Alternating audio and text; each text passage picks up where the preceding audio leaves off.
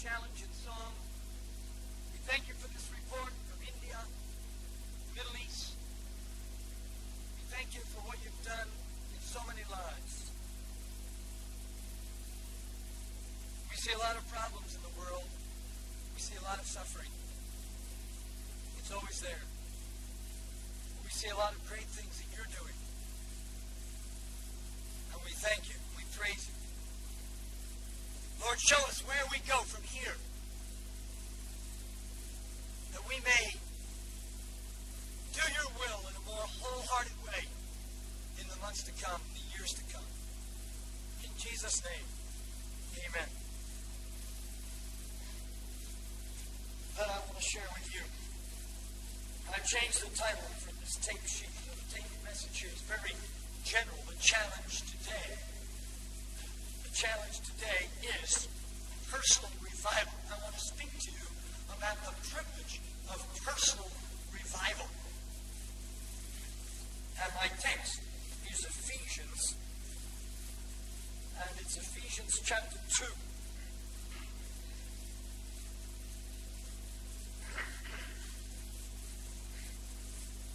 One verse. And you, having made alive who were dead in trespasses and sins, you hath made alive. You know, as young people, you can make many mistakes in life. And let me not try to discourage you. But life can be very cruel, and mistakes can cost. I'd love to speak to you on the pursuit of excellence, the need to aim high in your life, the need for discipline in the practical areas, in your driving, in your accounting for money, in your keeping records for people's addresses, in your remembering basic things about safety. I'd love to talk to you about safety. People are surprised that in November we have courses on driver safety. From the earliest years we had that. And we emphasize the amalgamation of the practical with the spiritual. We don't believe in separating. We don't believe in that kind of dichotomy. That puts management, organization, administration over here, and preaching and prayer, and that over here. That has led to the destruction of many churches and many institutions. Because we believe that this must be amalgamated right on the grassroots level. And you as a leader need to get into practical things. That's why I've offered to send you, as a gift, the leadership manual, where we talk about driver safety, where we talk about things on one page, the real goals and aims of OM. Because by God's grace, we know where we're going. We know why we're going there, and by God's grace, we're going to get there. We've seen that in India. We've seen it in a number of other countries, in the midst often of many setbacks and much failure. On the other hand, you'll turn the pages of that manual, and you'll read how to give out literature, how to organize a team, how to bounce back when you fail, how to get along with different kinds of people, how to organize a weekend of evangelism. And I hope more of you will write me for that manual. I stayed up late last night just praying through your feedback. Maybe 100 or more of you made a very clear commitment last night to start moving to the ends of the earth. Or in other cases, it was to come back to Jesus and to be filled with His Spirit. And I tell you, my heart went out for you as I read your feedback, and I wish I could visit every one of your homes and share with you, because I know the road ahead will be easy when you've made the kind of commitment you've made. Others I know are holding your feedback. If you want to do feedback section 2, that's all right. I count it a privilege to be able to read and pray for you at least once. And then you'll get the things that you requested. You know, my Bible says it's more blessed to give than receive. You know, the major criticism we get in OM all the time, I get it now more than ever. Why don't we take offerings? Why don't we take offerings? Oh, proven at this conference we do take offerings for other people. But God showed us in the early days of this work, Philippians 2, esteem others better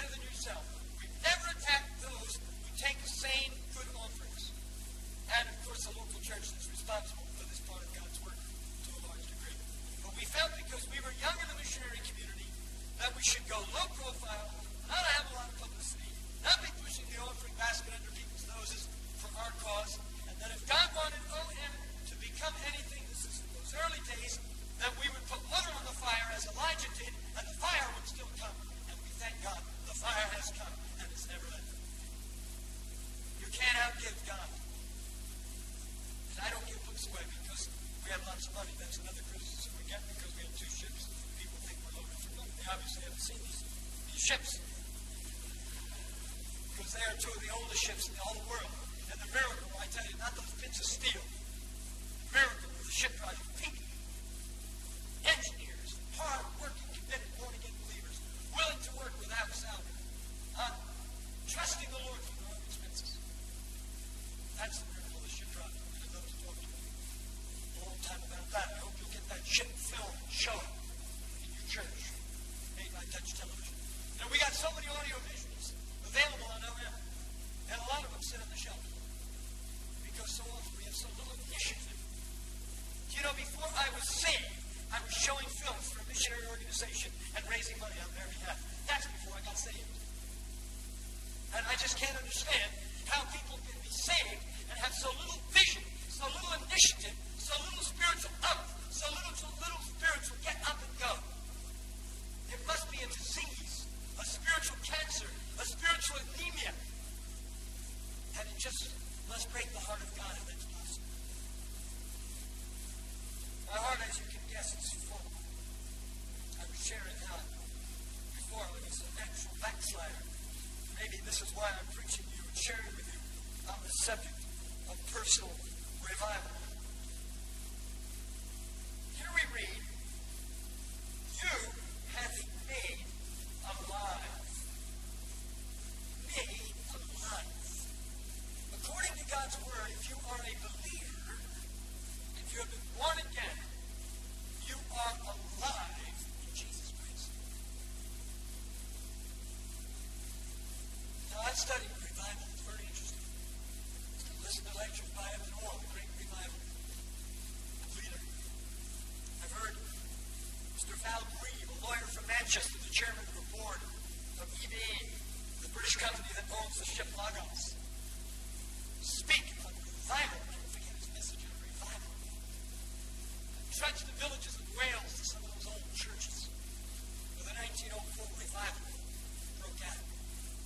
And I believe God can do that again. I visited the Hebrides where they had a revival through the human instrumentation of dear Brother Duncan Campbell some years ago. And I think many of us, when we read these books and we hear what God has done in the past, we get into a mentality of thinking this is something we sort of hope for and long for. There's really not much we can do about it. Now, this kind of revival, the 1904 revival, the revival that came through men like Whitfield, has so many things in the church. It's a controversial subject. Finney believed there was a lot you could do about it. Others disagreed with Finney. I'm still longing to see revival in Britain. Maybe Mission England will lead to that. Evangelism is not necessarily revival. Church growth is not necessarily revival. Revival begins among God's people with deep conviction of sin and people getting right with the Lord. And then it spreads. It spreads in different ways in different times. I remember when there was a revival at Asbury College and Seminary. Dr. David Siemens, the author of that book, that brilliant book, Healing for Damaged Emotions, one of the most significant books of our decade. His life and the life of his wife was completely turned around in the Asbury revival. And I want you to pray. I want you to pray not only for pastors because they have such a difficult task. And you need to be loyal and love your pastor. Pastors, try to understand the job they have. But you know, we need to pray more for the pastors' wives. Because I think it's one of the toughest jobs in the world to be the wife of a Christian leader, or especially in the priest. People expect so much from Christian leaders. They've read so many books. Reading too many books without getting out and putting it into practice yourself develops a sort of Disneyland form of Christianity. It's not real. It's interesting. It's exciting. You can enjoy it. There's a lot to watch. It's not real. That's why when you read a book, then you need to go out and put it into practice. You read another book, then you go out and put that into practice. The revival I want to talk to you about is less controversial. And it's a revival that you can have today.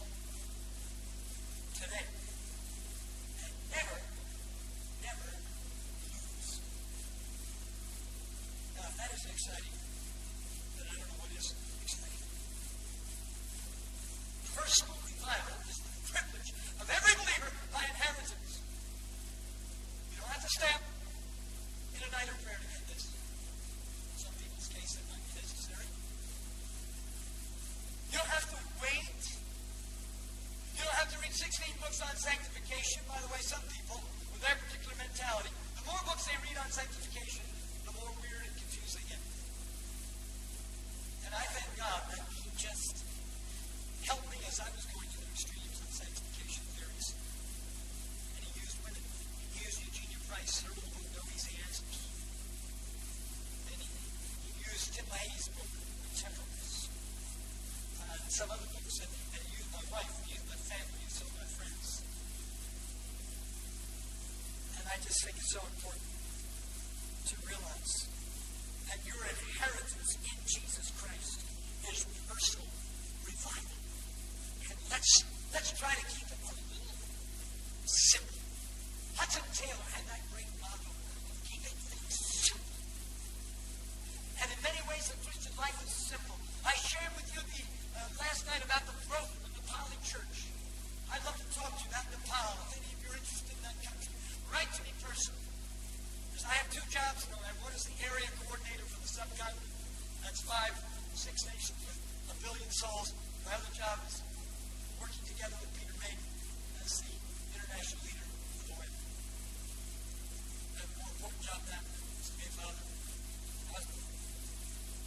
But, many of those Nepali believers can't even read. And they come to those churches late at night, coming down through the mountains with those little torches and burning rags.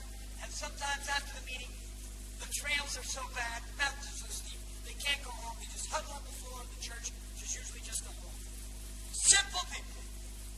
There are very few books in Nepali, though we just published another one, actually True Discipleship, just published in Nepali.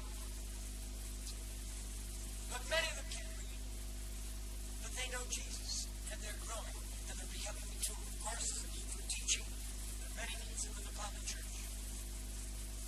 Revival, personal revival, is your privilege through inheritance. Many people are trying to get in a second blessing, that which they already had in first. That's right. Now, I'm not against the second blessing. And I know that we work with people who believe different things about the great controversial doctrine of the baptism of the Holy Spirit. And we've discovered, and praise God for that powerful little piece of dynamite, that book Love covers that so deals with this subject. We believe that people who emphasize the second blessing, and those who maybe emphasize more of a sanctification process, the fullness of the Holy Spirit, we believe these people can work together. I just given a message on that subject down in our leaders' conference. I'd be happy to send a copy to you. Actually, I think it was in Dubai I gave this message. As I had half the people there were one side, Pentecostal people, and half were Brethren, Baptists, and other types. And God just gave this word about how we can love one another. There will be different churches. God's unity comes in the midst of diversity. We're not all going to join one church. Different people are happier in different types of worship. But we can love one another. We can work together to a degree. We can pray for one another. We can respect one another. I believe that's so important. In dealing with this whole difficult subject of the Holy Spirit, I'm often reminded of those words of Billy Graham. He says, I don't care how you get it, just get it. Get what? One experience that dries up a month later? No. Lifestyle. Reality. Ongoing growth. Ongoing fullness of the Holy Spirit. One of my favorite messages, I preach it often. Be filled with the Holy Spirit. Be filled with the Holy Spirit. That's a command. I believe we can unite on that command. Let's realize this. That it is possible to be filled with the Spirit at the date, at the moment of your conversion. Now, it's a mystery. Some people seem after conversion just to be so filled, obviously, with God's Spirit. It's an overwhelming, radical experience, and they are Spirit-filled from that moment on. That doesn't mean they're always the same. That doesn't mean they don't need to grow. Of course they do. There's a sense because of the greatness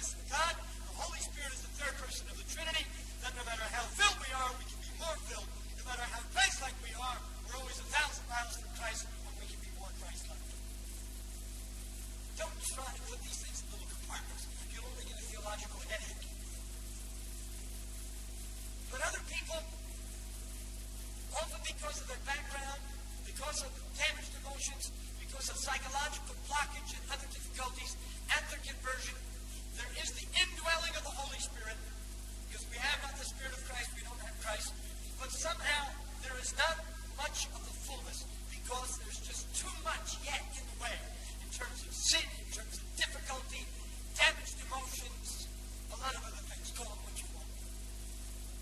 And so later on, the Lord touches them, and they have a second experience of grace.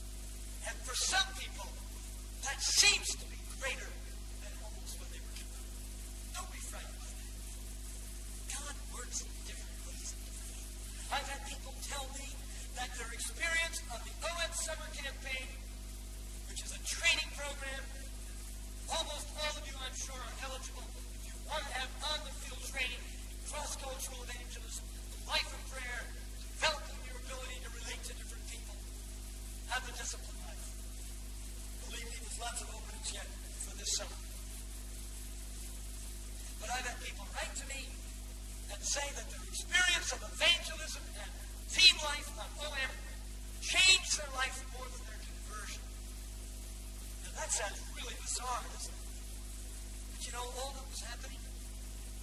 It's simple. What God put in conversion came out when they got out on the front lines of spiritual battle. It's not that OM had more. It's not that we had some special blessing package. It's that the situation, the circumstance, being thrown out in a situation where you had to trust God, it enabled that which was already in to come out. One of the great mistakes, I was about to tell you this in the beginning, I got sidetracked, but one of the great mistakes people make when they come on OM is to think that coming on OM, they will become spiritual. I want to tell you, Christ is the source of spiritual life, not OM. Others come on OM, they get disappointed with their leader. They thought they were going to have a leader who's going to somehow be a combination of Hudson Taylor, C.T. Studd, Amy Carmichael, and E.T. And they found their leader was human, he was a failure, and they were disappointed. They were so looking forward to really being discipled by the spiritual heavyweight. I want to tell you, the source of discipleship is Jesus Christ. The source of spiritual life is Jesus Christ. And you can be as backslidden and as defeated on OM as a bunny going downhill on a pair of greasy skis. And that was ridiculous, wasn't it? I think sometimes I've said so many ridiculous things trying to make new comparisons, because the last thing I want in my messages is for people to be bored, because I live with 3 children who are always telling me they're bored. So I get into extremes. But the source of spiritual life is the Lord Jesus Christ. And as you study the Word of God, Christ is center. And if we're going to live out this spiritual revolution, then there has to be a fresh revelation of Jesus. The answer is not on OM. Don't come on OM if you think we're some kind of great answer. We're a fellowship of needy people learning how to obey God in discipleship. It's your privilege from the date of your conversion, whether anybody ever disciples you or not, whether you ever get into some sophisticated training program or not, whether you ever read all these great books or not. Your privilege, your inheritance in Jesus Christ is life. Life. Abundant life, John chapter 10, verse 10 says. In those words where Jesus speaks and says, I have come that you may have life, and that you may have it more abundantly. That enemy is trying to rob you of your inheritance. He's trying to get you to think it's some future event. He's trying to get you discouraged with yourself, so that you're always praying for some special blessing, or for some revival, or for some new experience, or for some total cure-all discipleship program, or for the perfect church, or for the New Testament principles. And we get, as it says in Ephesians, blown about by every wind of doctrine. Every new speaker who comes into town with spiritual pet pills and a new chorus, we're blown this way, and we read another book, and we're blown that way. And we fail to realize the simple truth of all that we have in Jesus Christ.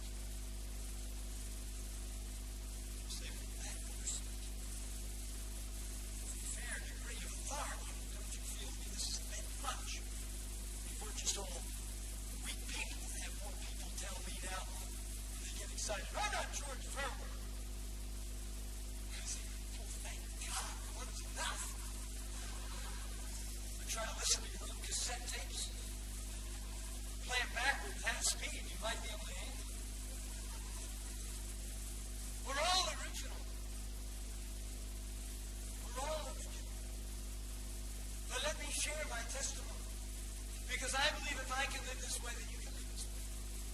Because I don't have any more than you. If you're a believer, you have the Holy Spirit. You have Jesus Christ living in you. Now you can relax. He's not going to turn you into me. It's always pathetic to see some little quiet, shy British girl trying to be some noisy, loudmouth, extrovert American male. Or try to be a combination again of, D.L. Moody, Billy Graham, Billy Sunday, whoever else. Women, just accept that femininity. It's beautiful. God made you equal. He made you special. He loves you as much as he loves each man. And if you want real women's liberation, then let Jesus Christ set you free. Because when you're free in Christ, you're free indeed. And there's a need for women today in God's work. And the teams that have impressed me the most in the past 3 years in OM are the women's teams out in Pakistan. We have in Jesus Christ, male or female, at the moment of our new birth, life. You know where I learned some of this from? Though it was happening in my life, I couldn't put a verbal handlebar on it until I came across this old Southern preacher, Vance Havner. You ever heard him preach? The most blessed experience. You know, one thing we need to learn in the church is not to tear and compare preachers. There may be someone here that actually gets a bit turned off by my approach and the way I speak. Don't worry about it. We're all different. Some other preacher, if you stay in tune with the church and with God, he'll get through to your heart. We have a wide range of speakers in OM. We have at least 50 men now who feel their number one main ministry is the proclamation of the Word of God and evangelism and to believers. They're all different, and their approach is different. I hope you invite some of them to your churches. When Jerry Davey first stepped in as leader of STL, we didn't think his main ministry was preaching. I'm sure he still doesn't think that. But when I was on the subcontinent recently, and I heard a report of a dynamic preacher in Bombay, I thought, well, is this Ray Hiker? Is this Alfie Franks? Who's been down hitting them in Bombay? And somebody said, it was Jerry Davey. Now they want to fly to the Middle East. Not to give expert advice on literature, though we can do that. They want to preach. See, so, sometimes God surprises you. I'd love Jerry to give his testimony. Because God saved him out of a very introvert life as an engineer, master's degree in aeronautics engineering. He joined OM for a year to handle a greasy little dirty bookshop in a converted pub in Bolton, and ended up marrying one of the first American women ever to come into work. One of those international marriages. They're in OM like babies. We got a baby every 4 days, twins. We're waiting for quads and whatever else. It's a fruitful movement. It's also a controversial subject. Vance Havner said we wouldn't have to talk so much about revival if we knew. Here's a new word, write it down. We like to give you new words in OM. Vival. See if I can say that with a southern accent. Vival. If you had vival, you would need revival.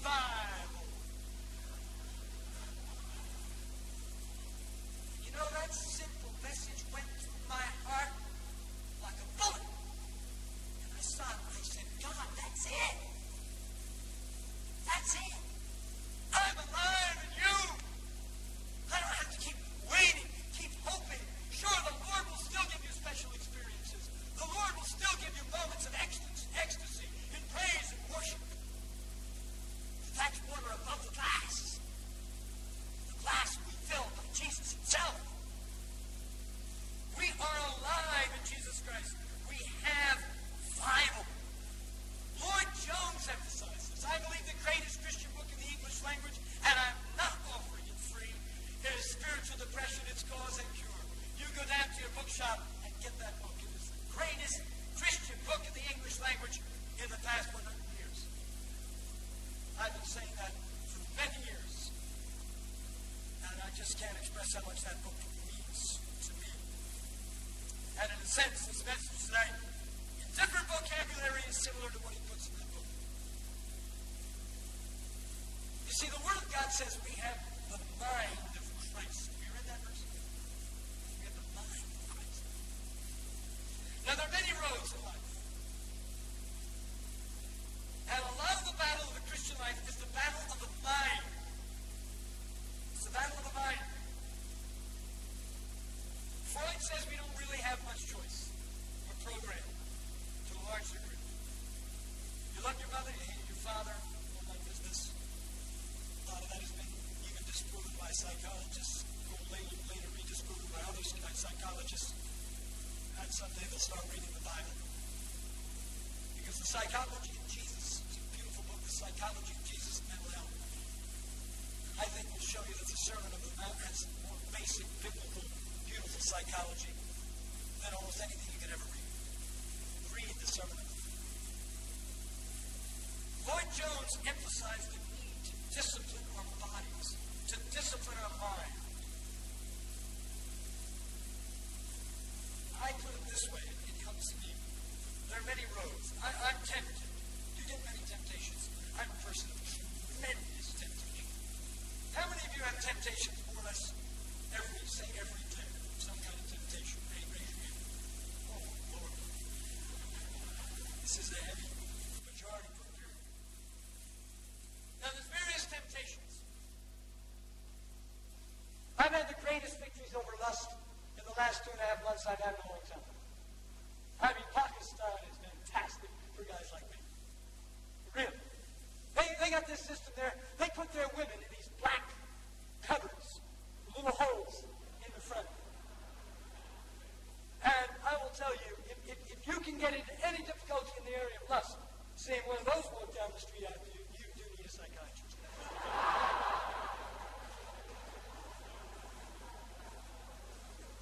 And I was afraid, as 2.5 months out in that part of the world, very conservative in this area, Nepal a little bit different. Coming back here, where the pornography is often just left on the seat on the train. You go to wash your hands, and there it is left in the loo on the train. And you hardly have a second to think. Your body, if you're a strong male, something happens. And you're hit. Now, if you go in certain places, you know what's going to happen. I decided years ago that certain streets in London, I'm just not going to go down. I know what's down those streets. I've been down. I'm just not going to go down that street. Now, that spiritual principle, transfer that to the spiritual, and you'll get a very important principle that could save you from spiritual catastrophe. What are some of the other roads you're tempted to go down? Discouragement out. Have you ever been down there? You start down there and there's something that discourages you. As you think about it, you get more discouraged. You go further down, and there's something that really discourages you. And you look at that, and you go down and down. In the end, depression ditch. Have you ever been down that street? You have, haven't you? And you know what's down there. So why don't you determine now, by God's grace, you're not going down that street anymore. When you feel it coming, you know it's coming, that temptation to be negative, to be discouraged, stop. Right there, God's grace. Standing on God's promises. Lloyd Jones even used to speak to himself. He would speak to himself as he felt his body, his emotions pulling in one direction. He would speak to himself out loud from the Word of God and stop himself. Some call it discipline. We read about it in Hebrews 12, 1 and 2. We read about it in 1 Corinthians chapter 9. Buffeting our body. Fighting God as one that beateth the air. You can live this way. Paul wrote to the Philippians and he said, I can do all things through Jesus Christ who strengthens me. In that same book we're challenged and exhorted to think on that which is pure, that which is lovely. Some of you, if you're honest, the biggest problem in your life is you're a negative person. I don't think people realize how deadly being negative is.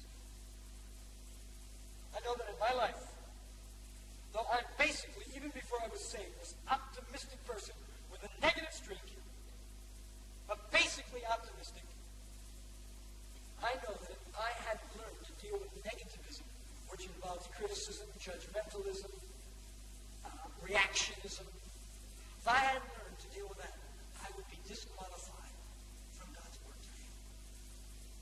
And I read some tremendous books on being positive. I read John Haggai's book on how to win over worry.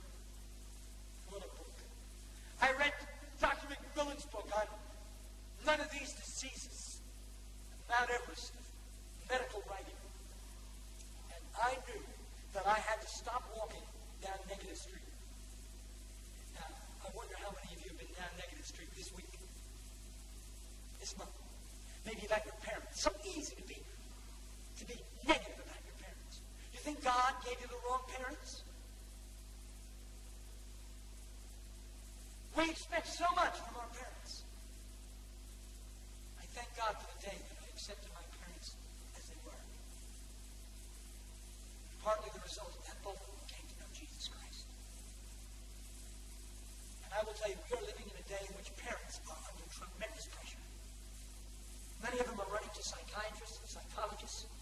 And I believe today, your parents need you and your love and your acceptance of them more than you'll ever know. More than you'll ever know. But how easy it is to go down Negative Street about our family, about the problems in the home, about the times you were hurt. And as we walk down Negative Street, there are the little fire hydrants of hurtness. And then when we turn the water on and let it squirt out, but instead of water, it's acid. And I would beg of you in the name of Jesus, if you've been down that street, you see how depressing, you see how wrong it is, don't go down anymore. Don't go down it anymore. Determined by the mind of Jesus Christ, by the control of the Holy Spirit in your life, because there is such a thing as a spirit-controlled life. You're not going down Negative Street anymore. You're not going down Cynic's Alley anymore. You're not going down Judgmental Square anymore. By God's grace, you're going to stay on the highway of holiness. By God's grace, you're going to stay on that avenue of spiritual revolution. 1 Corinthians 13.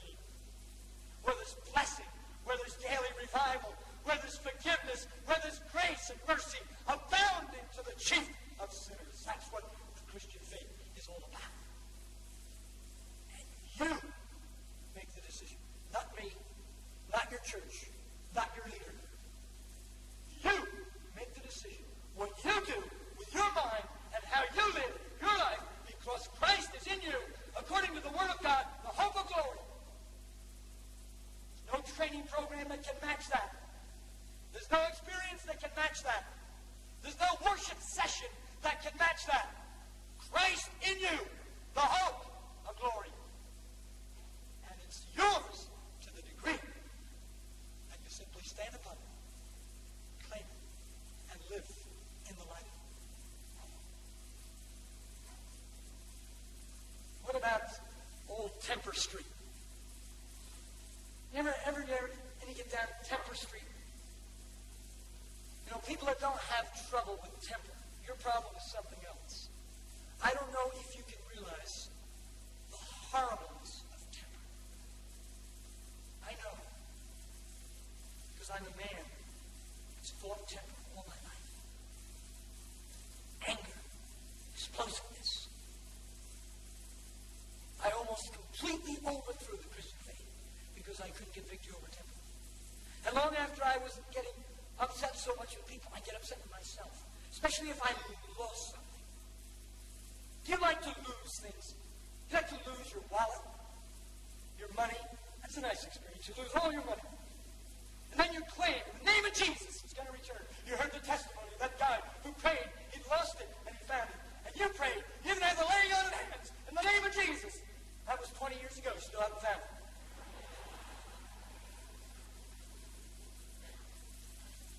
Temper is a terrible thing.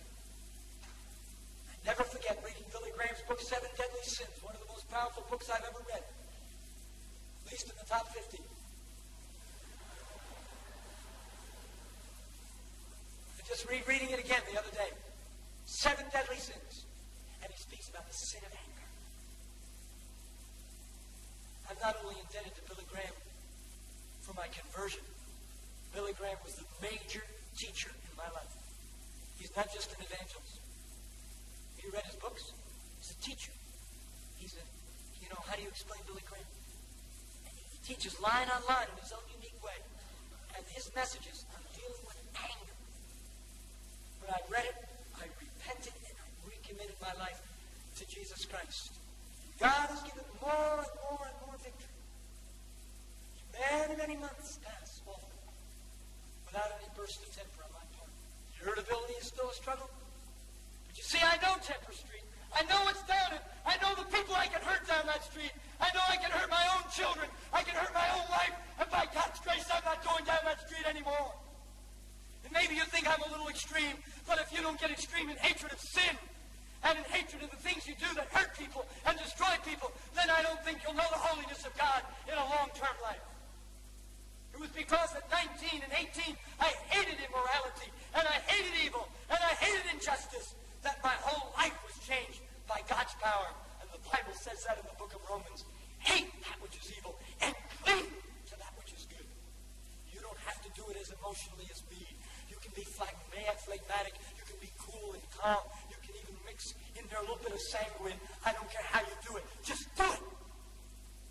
I love the quiet types. I worship at the altar of the quiet types. That's why one of my main goals in OM is to get as many quiet, disciplined, long-term church planting among the Muslim phlegmatics as I possibly can. And I'll give myself to recruiting and blowing my trumpet and sticking and stirring people until they decide they're going to do something, even if it's just to get me off their back. That's very poor motivation, by the way, for world missions. You know what the streets are in your life that lead you to sin, lead you to depression, lead you to discouragement, lead you to unbelief. To just walk into a bookshop and pick up a book by a leading agnostic, a leading humanist, and read it before you know the Word of God, before you know Christian apologetics, you're asking for trouble. To go into university and study psychology under some warped, semi-demented atheist without knowing the Word of God, without knowing the reasons for your Christian faith, is a very foolish thing to do, because there is a real devil, and there's no purpose in walking right into his oven and pulling the door closed on you. I don't know if you've ever had the oven experience, but the devil knows how to do it. The Bible says Satan, as a roaring lion, seeketh whom he may devour. Do you believe that? It says that we should hold high the shield of faith wherewith we can stop the fiery darts of the devil. Young person, if you and I go down that road, another dangerous road, of just playing church, of just listening to messages and never putting them into action into our lives, of just listening to the words of Jesus, who said, if any man come after me, let him deny himself, take up the cross and follow me. If we just continue to listen and we don't act, we will dig a ditch deeper than we can ever measure. Young person, revival is your privilege. Share this carefully. Perhaps it's to bring other things into balance. As far as I can remember, every day since my conversion, I have known this revival. Now that needs a lot of explaining. And I'm running short on time, and I'm trying to lure you into some of these cassettes. Because I believe that cassette Bible ministry can be a great opportunity, especially for some of you who may not be able to get what I had as a privilege 2 years in Bible college. Many of you will get that, I'm sure, as well. But I believe I need to say it even though it's risky, because it's true. Every day since my conversion, I've known revival. Not sinlessness.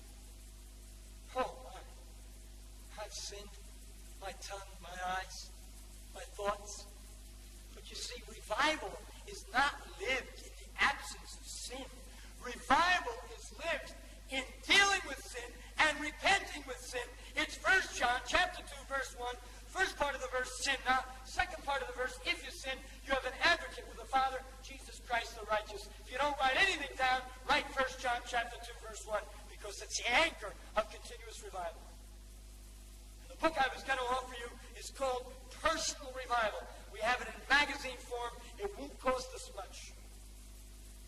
If you feel bad about that, you can send the postage. But read that little book, Personal Revival, by Stanley Vogt. Read Roy Hession's powerful little spiritual dynamite, Calvary Road, now in 35 languages. I've watched this man's life ever since I came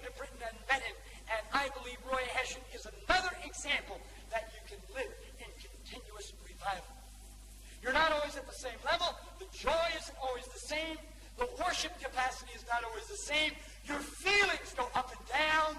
I've had days in which I've been down, but even when I've been down, I've been worshiping, I've been thanking Jesus, I've been battling through unbelief, I've been pulling myself back from the tangents of evil. And I've gone to bed knowing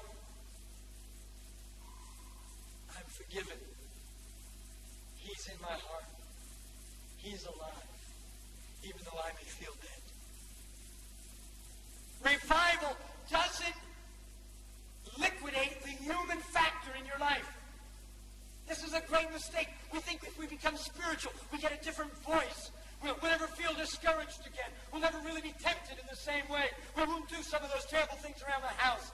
But you see, as Spirit-filled believers, we're still human. We still easily fail. We're vulnerable. And sometimes soldiers in the battle, now under pressure, winning men for Christ, we're more vulnerable. Some of you who have recommitted your life in these days, you will go from here more vulnerable.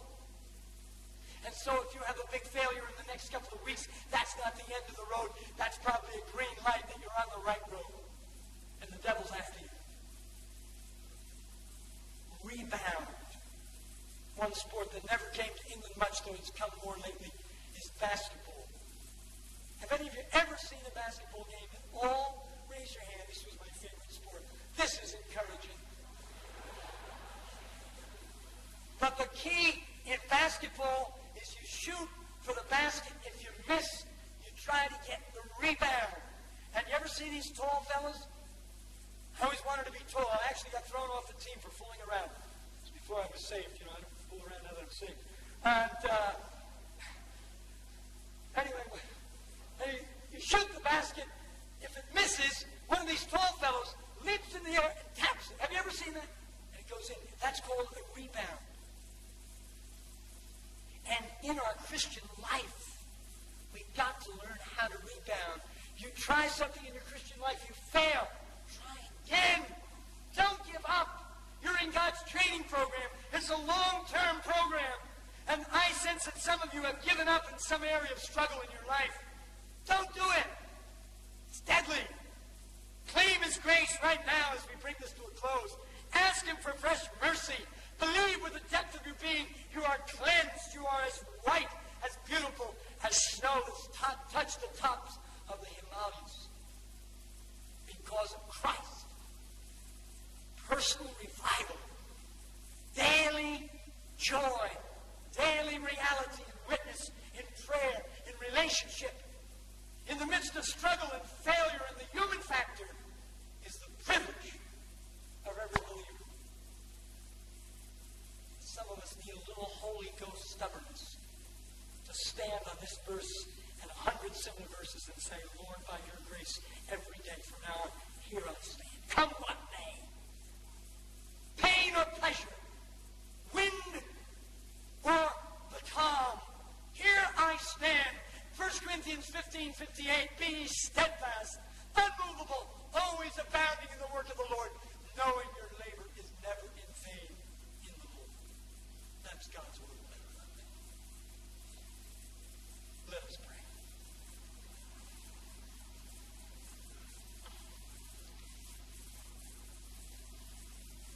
I wonder how many of you in these past weeks, again and again, you've been going down the side roads, roads of lust, the streets of anger or depression, jealousy, and you're discouraged, you're defeated, you're not living in the promised land, milk and honey, fruit of the Holy Spirit.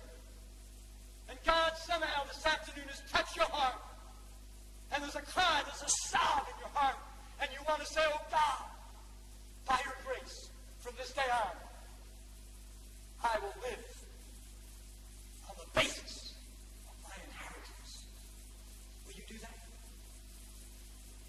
Will you take that stand? And by His grace from now on, it's going to be promised land living. It's going to be personal revival as your privilege through His indwelling Holy Spirit. If you want to make a recommitment to Jesus, to live daily on the basis of this personal revival that's yours in Christ. If you mean it with all your heart and you want to come back to the cross and be filled afresh with the Holy Spirit this afternoon, to be his soldier, to be his disciple, to go where he wants you to go, to do what he wants you to do, then I want you quietly in this great church, just quietly to stand to your feet and say, Lord, touch me. Revive me. And as you pray that, you will make your commitment that you'll live in the light of that by his mercy and grace every day of your life. I believe some of you need to get on this road of personal revival by simply believing God's word and taking a stand that this is where you will live. God's highway. No more side roads. No more streets that you've already been down. You know what's there. By the mind of Jesus, an act of the will, you will turn and put your focus upon Christ. And you'll never turn back. Title of that little book. You'll make that decision. Some of you made a similar decision last night, but many were not there. Others have been thinking about it. Then I want you right now, we're not going to take long, to just stand where you are and ask God to make this real, more real than ever before. Realizing a large part of the work is on your part. God bless you. Praise the Lord. Any others? This is only a step. The message is made clear. And we're not giving out an experience that's going to make it easy. But you're taking a step of faith, an act of the will, to move in personal revival. Really standing up is an acknowledgement that there's faith in your heart. There's a ring of reality in what you've heard, and you're saying, Lord, yes, it's me you're speaking to. Not just this great crowd, it's me. You want me to live in the promised land. You want me to live in victory and power and spiritual growth. Praise God. God bless you. Any others? Young couples, do you have revival in the home? That's God's will. Revival in the home. It's not perfection, but it's reality. It's a joy. Many of the meetings I've had lately, had 110 meetings in the last 2.5 months. What a joy, what a privilege to see young couples standing, getting their marriages right by putting the marriage on a solid rock. Inheritance in Jesus Christ. Forgiveness. Forgiving your partner of anything she has ever done against you. Just as Christ has forgiven you. Totally. That's what we need. We're going to have revival in the home. And of course, much more. God bless you. I'm going to pray a prayer of commitment. But if there's anyone else, standing up will help you remember this day. It'll be an affirmation of faith. Saying yes to what the Spirit of God is convicting you about. Anyone else? Yes, God bless you. Praise the Lord. Many people are praying for this conference. This is not a sort of an instant thing we're doing right now. Many are praying. You've thought about this. And a bell has rung in your heart. You're saying, yes, yes. From this, the Lord may lead you to the mission field, or he may lead you to stay right here to his will be done. First things first. Not geography. Reality. Reality.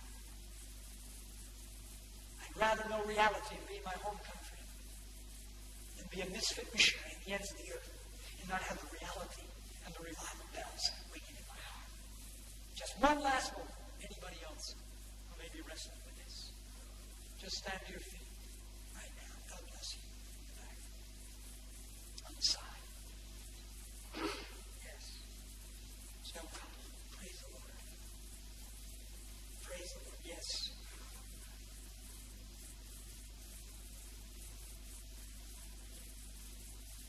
Father, you see each one of us standing before you. We're all different. And you're not trying to run us through some kind of stereotyped program. You love us. We know that spiritual reality and reality is found in you. Not in man, not in movements. In you. You will use men. You will use the church. You will use books. You will use movements. But Lord, we acknowledge you as the source of our life and the source of revival. and more than that, of Bible.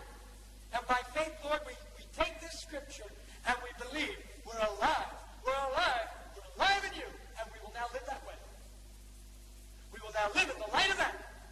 And will not be sidetracked into the dead-end street of lust, into the alley of depression, into the back lane of anger or fear.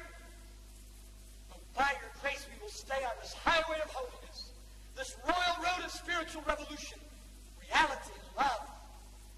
Granted, God, by your grace, every day we will do our part. For we pray in the powerful name of Him who lives in our hearts, Jesus Christ. Amen. Let us all stand and just sing that chorus. Turn your eyes upon Jesus. He is the source of that power. Claim it. He wants to bless you. He wants to fill you with His Holy Spirit. So as we sing, turn your eyes upon Jesus, and bring the meeting to a close with that. Let's believe it with all of our hearts. Turn your eyes upon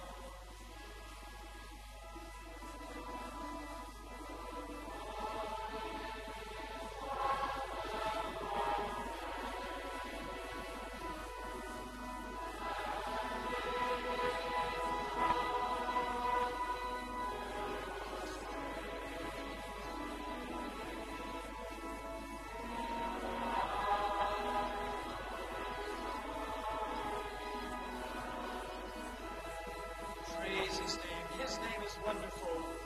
His name is wonderful. Worship Him. Let Him fill you with His power. He's wonderful. His name is wonderful. Jesus, He is a mighty King. He is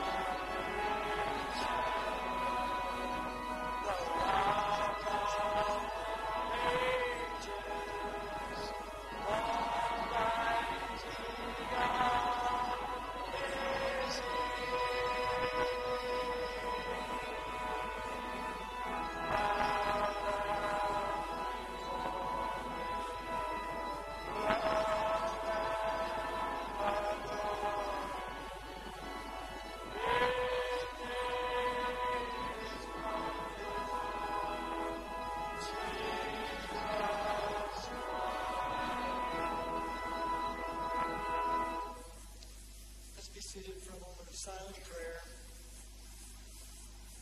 Those of you who stood and made this step of faith, I would like you to give me a little piece of paper for my own use and my little team, people that work with me, to pray for you at least once, to send you literature you want. But if you stood, since I'm getting a lot of different feedback, just say, I'm believing God.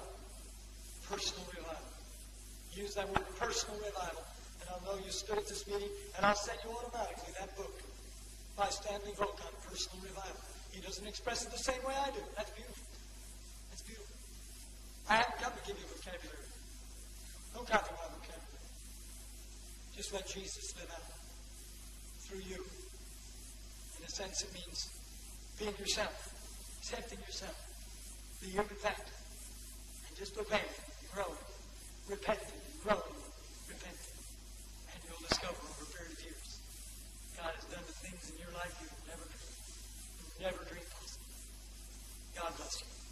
Now on to Him who is able to make these truths a reality in our hearts on a 7-day week basis. To our great God and our great Savior, the Lord Jesus